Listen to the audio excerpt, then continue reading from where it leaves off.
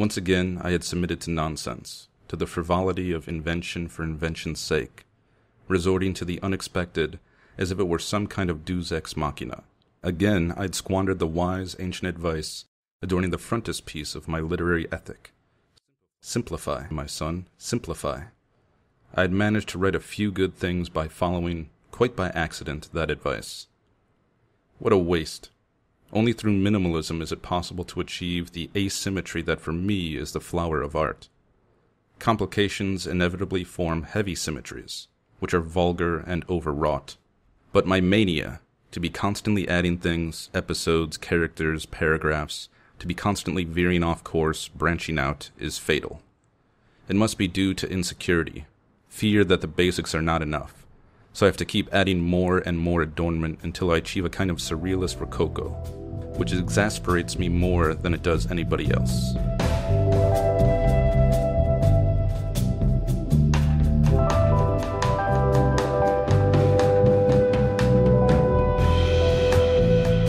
Hey, this is David. This is Frida. And this is Nick, and welcome to another episode of the Books of Some Substance podcast, where today we're talking about César Aira's The Literary Conference. So Frida, if you can, start us out on what exactly this short, little, compact book really is about. Okay. César Aira's stories are not about something. It's about what is happening, but there's no plot. There's no actual plot. But it's simple. There's this writer named César Aira as a character that is attending a congress in Venezuela, not because of the conference itself, but because he wants to clone Carlos Fuentes and then conquer the world, of course. Naturally. So that's what it's about. It's about what is happening to him in this weird environment, in a nightmarish, weird moments, but yeah, that's pretty much what it's about. It's in the middle. There are all other stories, but that's made the main plot. So where do we start in kind of digging into this? Because okay, so we got a recap of the plot, which sounds insane because it is. But César Aira's stories are always kind of about the idea of a story, like the structure of a story, and playing with that. And I guess this specific one, he kind of opens up in the main section once the novella gets going, where he talks a lot about the idea of translation and what he's doing in this story as he jumps in to translate different portions. And it brings up the idea of just telling stories in general, and how do they get from either reality into fiction, or maybe there's no such thing as reality. So just that whole kind of concept that he's working with. David, how do you start to parse through that? You mentioned reality, and I think there's a little quote which I think is sort of references this. I was quite excited to find myself face to face with it. It doesn't matter what you know about a famous object, being in its presence is altogether a different story. You must find that sensation of reality, peel back the veil of dreams, which is the substance of reality, and rise to the occasion of the moment, the Everest of the moment. And there, he's talking about disentangling that knot that the first part of the book deals with, that bizarre Makudo line. But I think that line, that idea of peeling back the veil of dreams, which is the substance of reality, gets at kind of what you're dealing with when you read his books. The real is the dream in his fiction. There's really no separation between the two. It doesn't feel that way when you read it.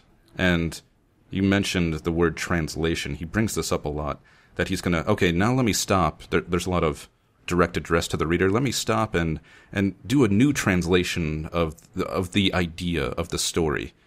And each one is almost like him sort of editing himself in the process, trying to come up with a different version of what he's trying to say, which, again, is difficult to grasp because it's wrapped in this dream, this constantly shifting dream. Yes, I agree. The thing that I feel is difficult to read in Aira in general is that he does not state he's talking about the dream. He just throws all the information to the reader, and the reader has to figure out what the hell is happening, because things just suddenly change. There's no explanation on why this specific thing is happening to the character. And it's very confusing, because if you're maybe thinking, okay, there's this Makoto line, there's a treasure, okay, and he's going to attend the Congress, but the book has the Congress, what? It's just confusing because everything is just tangled, and I think it also has to do with the fact that he's creating his own literary canons in his own reality, in his novels, in his short stories. So you have to just believe what he's offering to you as a reader, because otherwise you're just going to hate it, and you're going to think, okay, this is not believable. This is not possible to happen in reality. But what is reality anyway? Yeah, and so you kind of touched on that beginning weird part, the Makoto line, and which I guess a quick summary, because it doesn't really fit all that well into the rest of the story either, is just he solves an age-old physical puzzle that is basically a large-scale bow and arrow, I understand it to be, that old pirates created to bury sunken treasure. And he goes on this whole thing, and this is how the story opens. He goes on this whole thing about how he's not necessarily a genius. It was just his perfect sort of statistically probable combination of events and books that he's read and things that he's experienced allowed him to very quickly solve this thing. And it's kind of just this grand non sequitur into the next chunk, which is the bulk of the story, which doesn't really ever refer that much back to the whole point of solving the puzzle in the first place. He mentions it a couple times because it makes him rich and wealthy, and there's some level of noteworthiness that people see in him after that. But it's really kind of disjointed. And that, in addition to kind of the dreamlike aspects and separating the line between reality and fiction and stuff like that, I think that's the thing that really stands out to me of this is it's disjointed. It careens in different directions at whatever whim. And I think he has a plan for how it's all connected because he's constantly changing it in real time.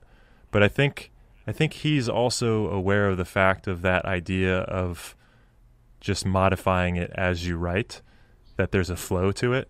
And I think that's another piece of this is just how he embraces his writing style, which he kind of refers to as the constant flight forward. And so it's almost like you can see him poking fun at his own structure as he's going about doing it, as he follows one story into a hole that has sort of a dead end, and then he sort of just immediately restarts into another chunk. So it's as Frida kind of mentioned, it's not necessarily, I don't know, it's not the tightly woven tale by any means. It's more just like this collection of finely tuned chaos, I suppose. I don't know. Frida mentioned that he usually doesn't announce that you're in the dream, but he always announces that you're in a story, that you're in a fiction. Yes, and he makes fun of that because he will say, there wasn't, I don't know in the English translation, but in Spanish it starts in the second part of the book as once upon a time. So he's just making fun of the reader because you're not reading a short story from a fairy tale. You're reading something totally different. So I think you have to have quite a different mindset if you want to read this and enjoy it, because otherwise it's no good. You definitely have to be willing to enter the sort of flow state of his mind in the moment of the creation, right? If you ever pick up any of his books, you'll notice at the end of each of his short works, there's a date, there's a month and a year, which is when he finished writing it. And that goes back to what you mentioned, Nick, the constant flight forward. So when he sits down and writes these things, as far as I can tell from everything I've read, he doesn't really revise, he doesn't really change much, he just sort of, and he doesn't really have a plan necessarily. And you can kind of see in his work some of them feel more cohesive. Like, the first thing that I read from him was an episode in the life of a landscape painter. Yeah, that one's great. It's amazing. It's definitely more paced and more structured. Like, it feels much more like a narrative.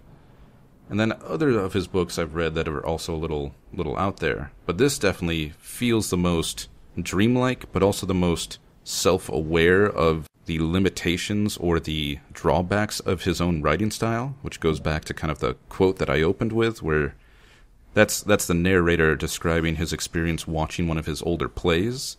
And it almost felt like César Aira sort of admitting, hey, you know, sometimes I get carried away by my own method of creation. Yeah, and actually I want to read the one paragraph where he basically describes that method, because I think it kind of ties all this together. So he goes earlier in the story to say, "In my case, nothing returns. Everything races forward, savagely being pushed from behind by what keeps coming through that accursed valve. This image, brought to its peak of maturation in my vertiginous reflections, revealed to me the path to the solution, which I forcefully put into practice whenever I have time and feel like it. The solution is none other than the greatly overused, parentheses, by me, escape forward. Since turning back is off limits, forward, to the bitter end, running, flying, gliding, using up all the possibilities, the conquest of tranquility through the din of the battlefield. The vehicle is language. What else? Because the valve is language. Therein lie the root of the problem, which doesn't mean that once in a while, such as during those sessions at the pool, I didn't attempt a more conventional method by relaxing, by trying to forget everything, by taking a short vacation." So he kind of, he's at the mercy of his own style. And I think it's almost like as he's writing this story, he needed to explain that because he felt the thing kind of careening out of control in a way. So he's like, hey, I got to really tell you what's going on here by, again, sort of breaking, that wall and re-explaining to you not only that this is fiction, but exactly what kind of fiction it is. Yeah.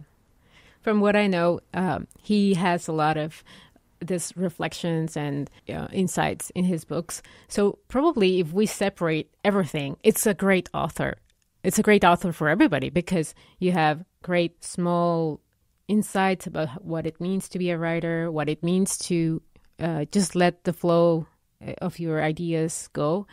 And you have great fantasy stories or drama stories or surrealist stories. But the problem is that it's all mixed. So, yeah, I do agree. He's really good at explaining what he does in his brain to create what he's creating. And one thing that I read that is interesting is that he's a really old school writer. He writes by hand in cafes. And what he says is that he takes a long time to think about what he's going to write, just like Marcel Proust. He just waits a long time to get a very specific line.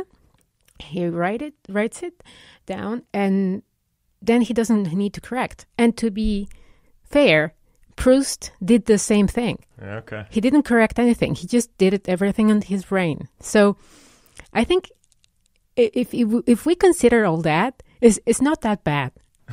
Probably if he used a computer, it would be much worse. But I think it's a good thing that he's doing this. So yeah, that sort of kind of goes against a little bit of I guess it is a constant flight forward. It's just a much slower flight than I was imagining. A methodical one. Yeah. And you both kind of hit on something and I think we all did, about this being very, very much his world that you either accept or reject as a reader. And Nick, you mentioned how he's the unique person who can solve the puzzle that is the Makuto line.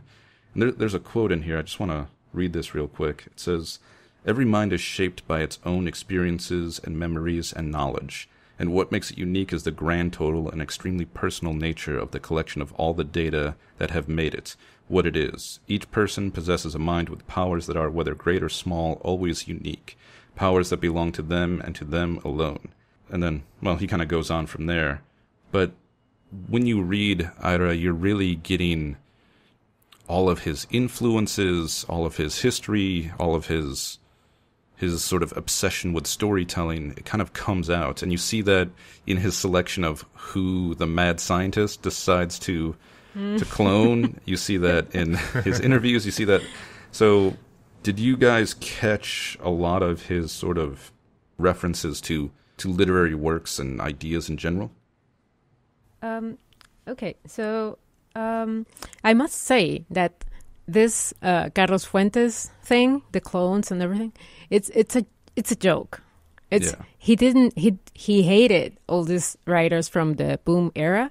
So from the 60s, such as Garcia Marquez, Carlos Fuentes, Vargas Llosa, and the one he hates the most is Julio Cortázar. He says he's a bad Borges. The best Cortázar is a bad Borges. That's he became very famous because of that quote.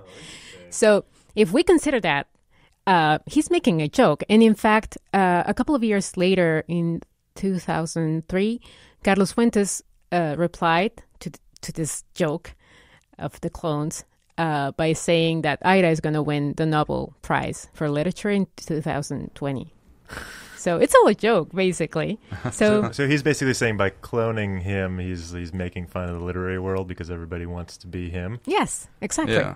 And that as the giant silkworms are taking over the town and Carlos is in his fancy car. There's some comment about, like, I wonder if the literary hierarchy holds up in moments like these. Yeah. Yeah, because everything. It's quite it's a comment I didn't stop thinking until I read this article by Gustavo Pierre Herrera Lopez.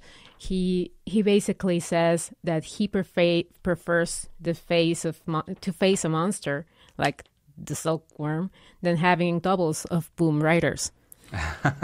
Which is, I think it's pretty accurate. I didn't stop thinking about it, but it's true. Because Aira, I think he identifies himself much more with surrealists, with Comte Latremont, and other writers that are experimental and not as mainstream, we could say, as the boom writers. So the other thing I want to just mention really quickly is that some academics say that Aira belongs to this movement from writers in Argentina that is called Neobarroco or Neobarroso.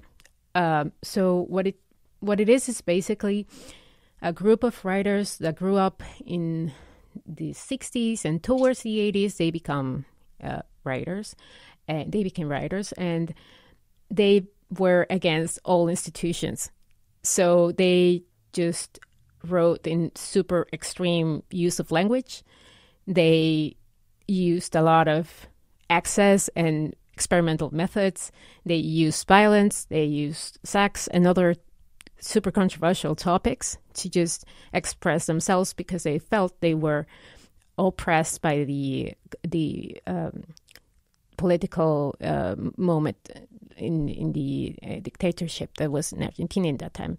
So thinking about that, it makes sense. It's not the best, but it makes sense. Yeah, and there was that interview we had, at least David, you had sent before we started recording, that had a lot of comments by the author just on kind of his own process. And there was one interesting thing that ties back to this, in which the fictional César Aira in this story is a translator, right? And so a lot of the early work of the real life César Aira was actually as a translator, and he mentions translating the essentially pulp because it made him the same amount of money and it was so much easier to translate. And so there's also a layer of him taking some of this popular stuff and using it as a basis for this extreme experimental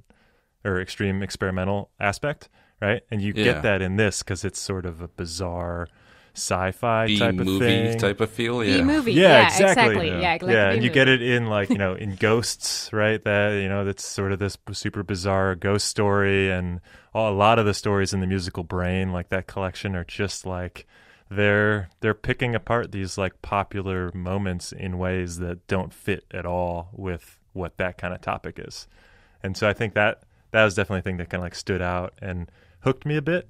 And I don't know, the whole like sci-fi, like silkworm, it's enjoyable, actually. Attack of the Giant Silkworms. Yeah, right. That came from Carlos Fuentes' necktie. Beautifully exquisite blue tie.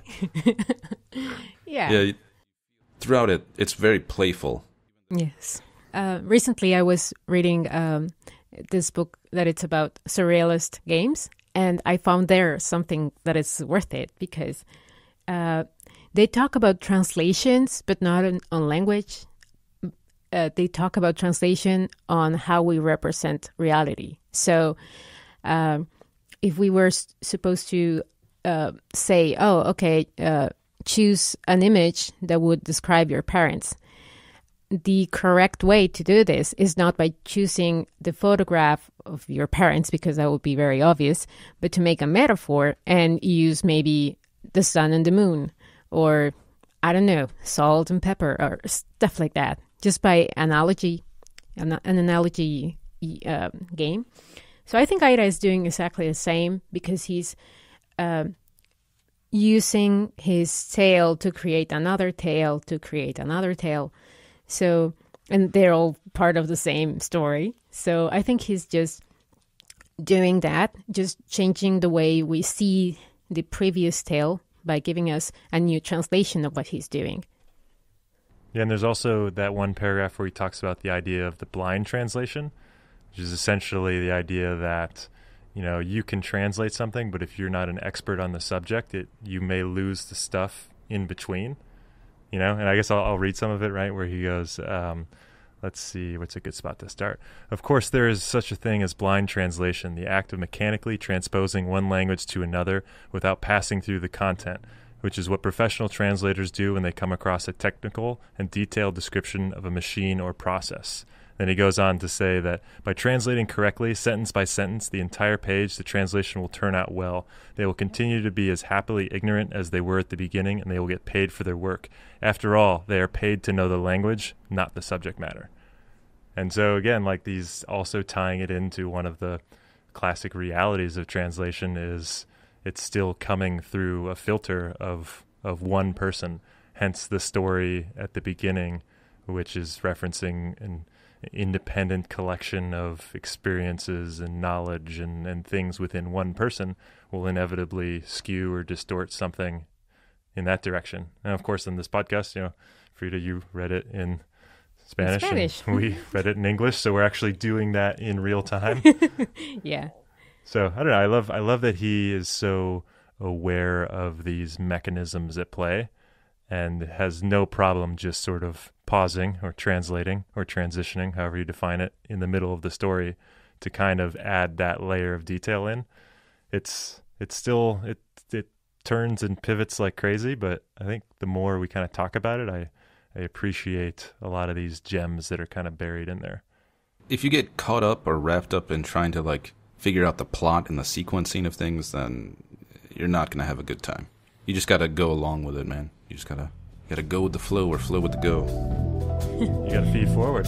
Yes. Yeah. I agree.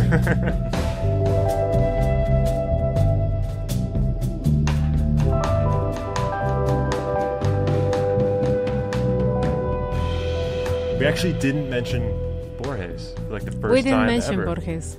Oh. Well, you know what's going to go at the end of the episode now. Borges. Borges. Borges?